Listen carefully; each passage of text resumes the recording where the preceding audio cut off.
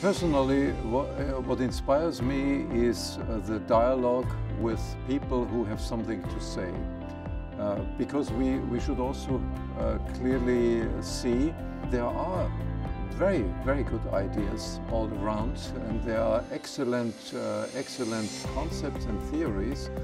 And in today's world, as we cannot just implement something we hear, as you rightly say, we need to be inspired.